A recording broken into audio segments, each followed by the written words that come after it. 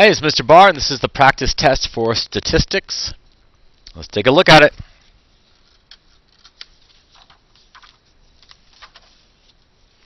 So I have this scatter plot with a best fit line through it, and the question is, like, what's going on, the correlation, and it says that looks like as study time goes up, grades go up. The more you study, the better your grades.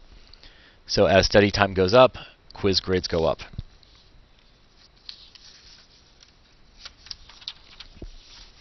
Here's a scatter plot with a best fit line on it. The question is, where's the y-intercept and what is the slope?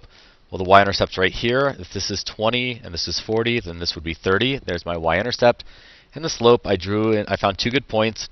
Drew in the slope triangle. It's got a rise of 10, 20, 30 and a run of 10, 20, 30, 40. So it's 30 over 40, which is 3/4. So the y-intercept's at 30 and the slope is 3/4. Y-intercept's at 30, slope is 3/4.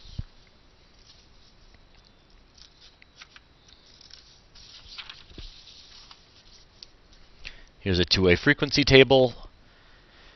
So I have these numbers. I know that they have to add up going across and add up going down. So I probably started right here and did 43 minus 35, which gave me the 8. 8 plus 35 is 43. I did 61 minus 35, which gave me a 26. 26 plus 35 is 61. Once I have those numbers in, I can then find this number, which is 32. 32 plus 8 is 40. So they have to add down and add across.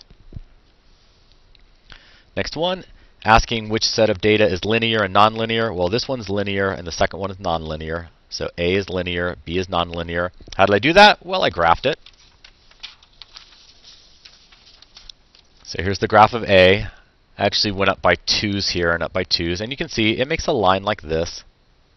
It's not perfect, but it's got a trend that would be going like this. And if you look at this, this isn't doing much of anything. That is not linear at all.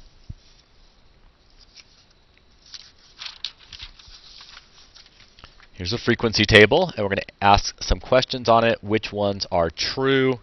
You are most likely to see a pelican in winter. We'll see pelicans, winter. Yep, lots of pelicans in winter. All right, that answers my first question right there, pelicans in winter. You are least likely to see an owl in spring.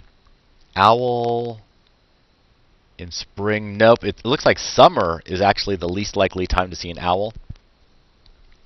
There are 4,143 owls at the Salton Sea. Owls, 4,000. Yep, right there. That's right. There are a total of 8,891 birds. Yep, right there. That's true also. So this is the one that's false. B, you're least likely to see an owl in spring. No, you're least likely to see an owl in summer. All right, I've got this scatter plot with a best fit line. I want to know the slope of it. Well, I found two good points. I found my rise, which is 5, 10, 15. My run is 1, 2, 3. I really had to look at the scale there. So it's 15 over 3. It's 5, but it's a negative, so it's a negative 5. Or something else close. I would also accept something like negative 4.9, negative 5.1. It's a scatter plot. You're going to get close. Here's our next one.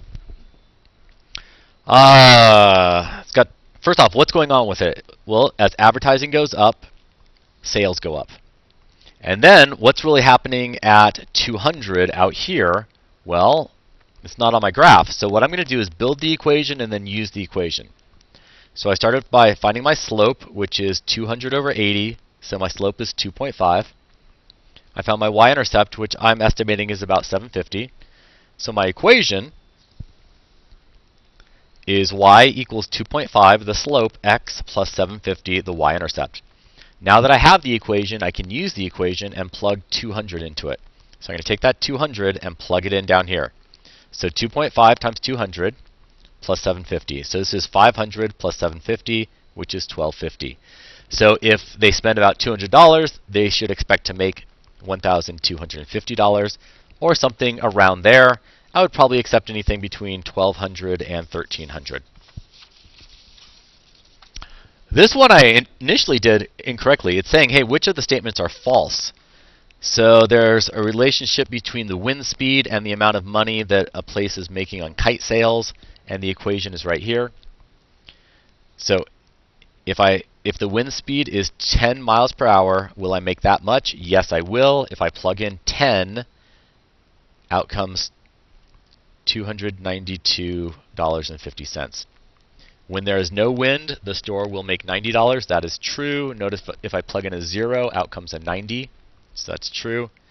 If the store wants to make $454.50, the wind speed will have to be 20.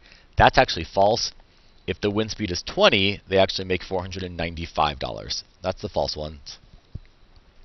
Even if there is no wind, the store will still make money. Yes, that is true. How much will they make? Well, they'll make $90. This one, we're going to fill out this frequency table.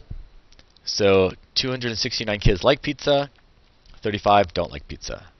240 like tacos, 64 don't like tacos. The bonus thing is that 25 kids don't like tacos and don't like pizza. I don't know who those kids are. And then I fill it, the rest of it in by adding down and adding across. Okay, and that's my video. Thanks for watching.